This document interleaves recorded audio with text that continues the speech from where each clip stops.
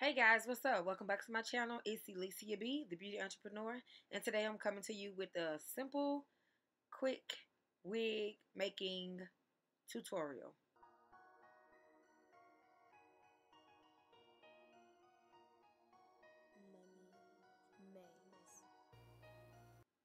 Okay, I'm gonna start off by using wig pins to hold my track in place where I wanted to go. Then I'm gonna take the one wig pin out and I'm gonna place my needle, and that is where I will begin sewing.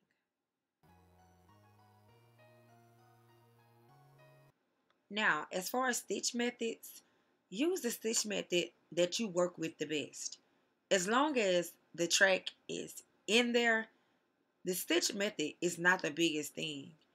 It's all about the security of the wig.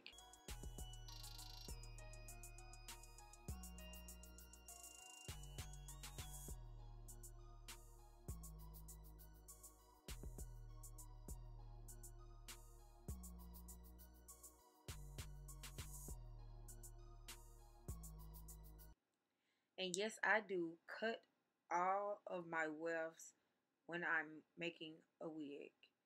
Unless my client prefer me to do otherwise, I will always cut my wefts making a wig. Because 9 times out of 10, when I'm making a wig, I will not deconstruct the wig. And I want the wig to be as flat as possible. So that is why I cut my wefts.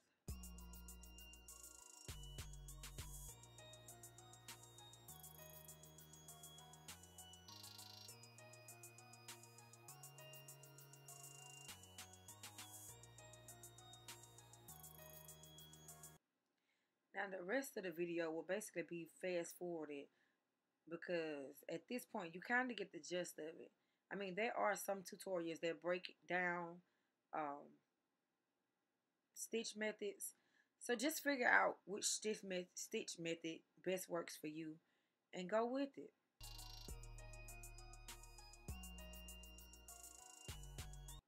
Okay, right here I'm going to slow it down just for a second so you can see what I'm doing.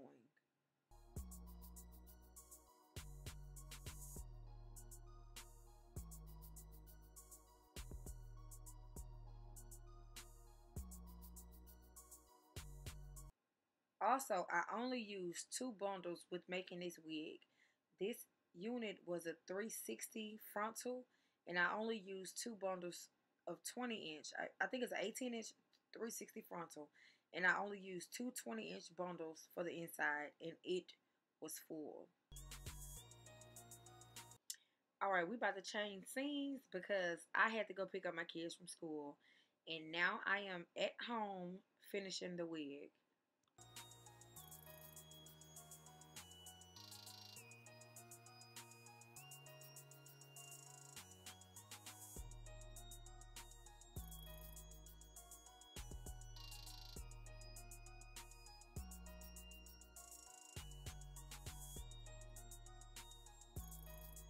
You can see how I'm using my T-pin. I'm using it to hold my track in place while I'm sewing the opposite side down. And I'm going to move my T-pin, as you can see. As I get closer to it, I'm going to move it out the way. But it's just used to hold my track in place.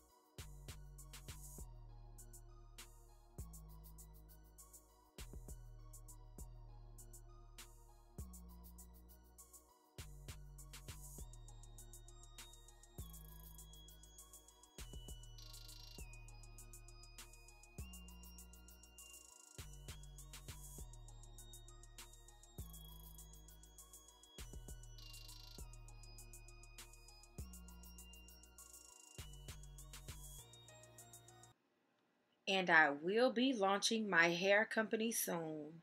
So right now, if you want to order anything from me, you can email me at elesiab.beauty@gmail.com. And I also do make custom wigs, and you can catch me at that same email for custom wig orders as well. Now this wig has actually already been sold. So I didn't get any after pictures, but what I did after this, I bleached the knots, I customized the hairline, and I styled it for my client to pick it up the following day.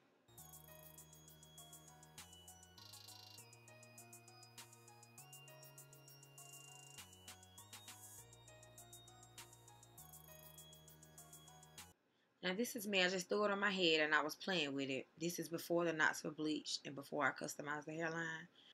Thanks for watching, and I'll see you in my next video.